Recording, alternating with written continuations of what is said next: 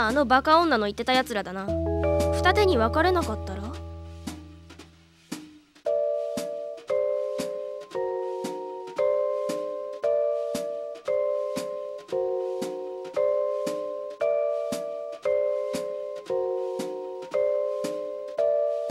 それは意味がわからん。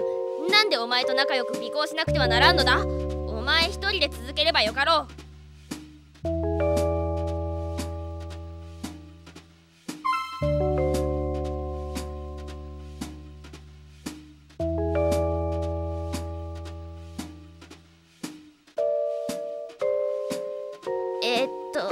カップルとは男女が手をつないだり腕を組んだりするのだろう。我々もそれをするのか。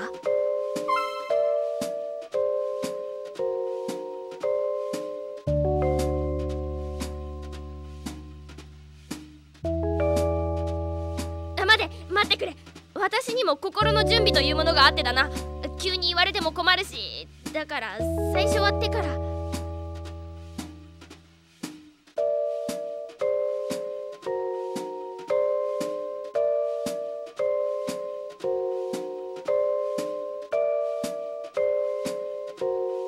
ちょっと待て。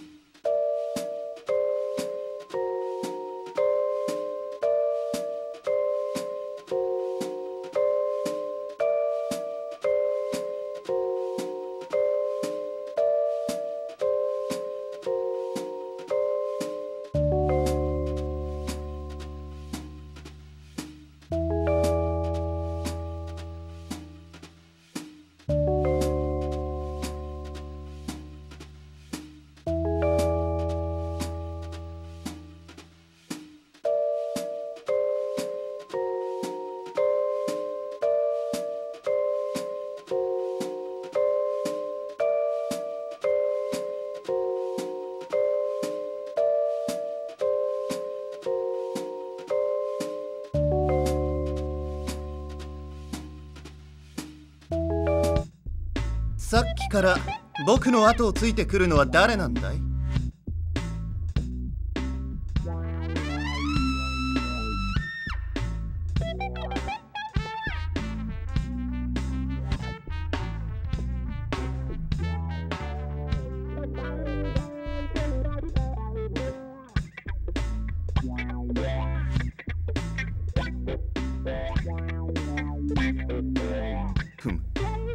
人に尋ねる前に自己紹介をしなくてはならなかったようだね。僕は星崎レイジ。親しみを込めてレイジーって呼んでくれたまえ。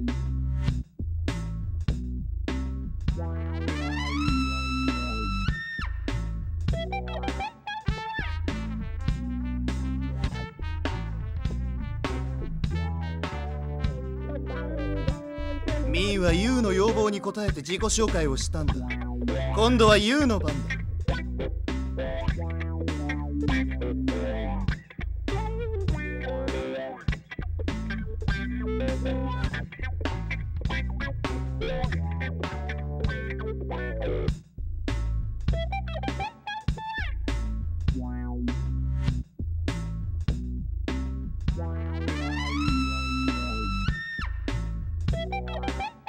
なるほど、相楽か。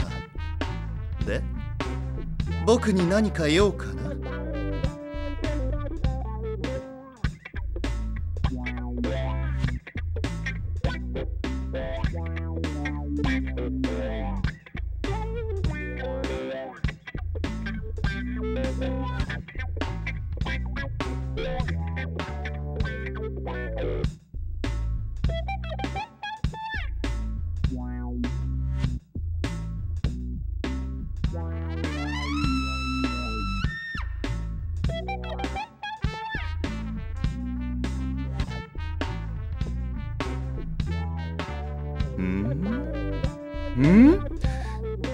確かにこの女性たちには会ったことがあるような。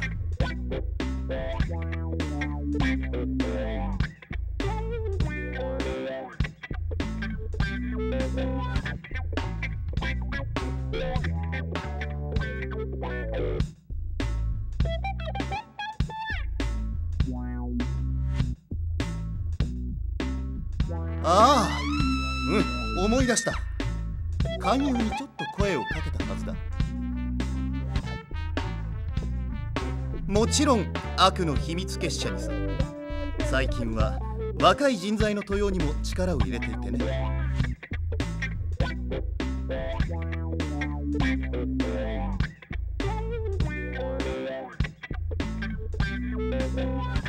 黒いコートの男たち、下っ端のことか。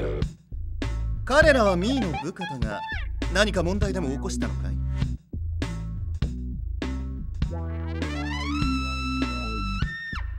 彼らが部下と来たら、超美形で頭脳明晰なミーは彼らの上司で、悪の秘密組織の大幹部と決まってるじゃないか。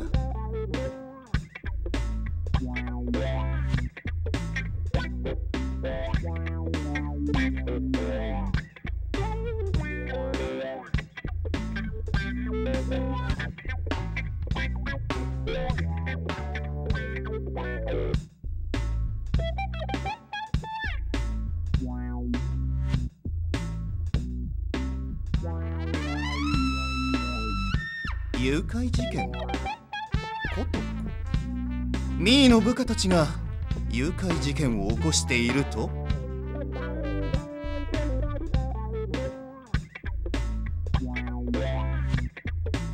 これでもうちの組織は風紀を厳しく取り締まっているし、一般民間人には迷惑をかけないようにしているんだ。もしそれが本当なら協力させてくれ、相楽。身内にそんな不届き者がいるなんて、ミーの美学には耐えられないよ。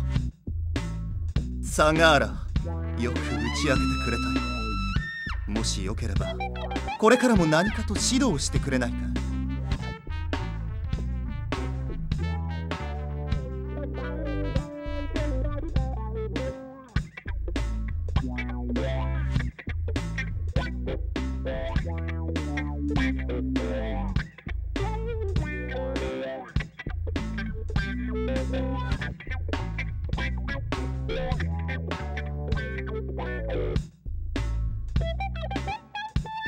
誘拐とはまた無粋な。誘拐ではないと言っているだろう。ミーは組織のために進んで身柄を提供してもらったと聞いたぞ。ああ、進んで身を投げ出す勇気、その心の清らかさにミーも心を強く打たれたよ。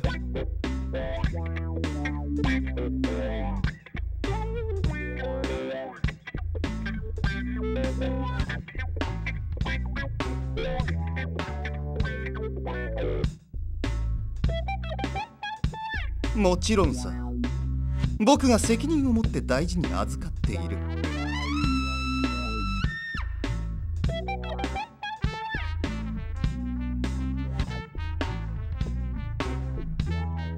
そんなバカな。悪の秘密組織がそんな無粋な手段を取るわけがないだろう。犯罪はエレガント、スマートにだよ。どうやらミーとサガーラは相入れない関係のようだ。せっかく友達になれるかと思ったのだが、残念。実に残念だよ。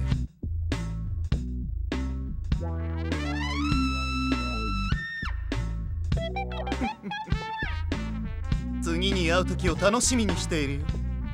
さらばだ。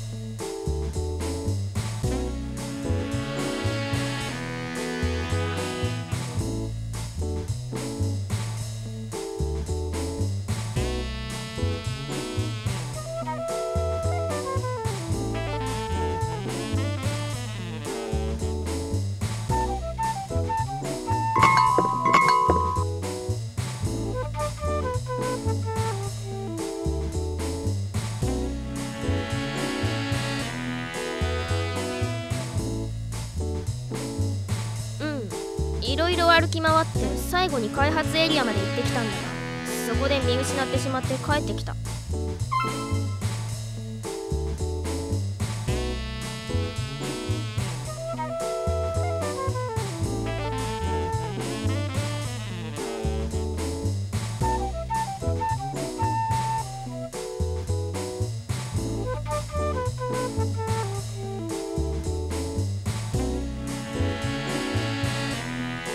お前の方はどうだったんだ？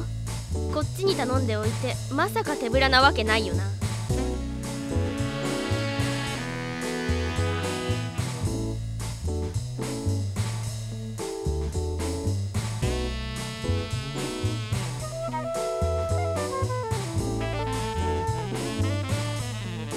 つまり見失ったわけか。お前本職の探偵じゃなかったのか？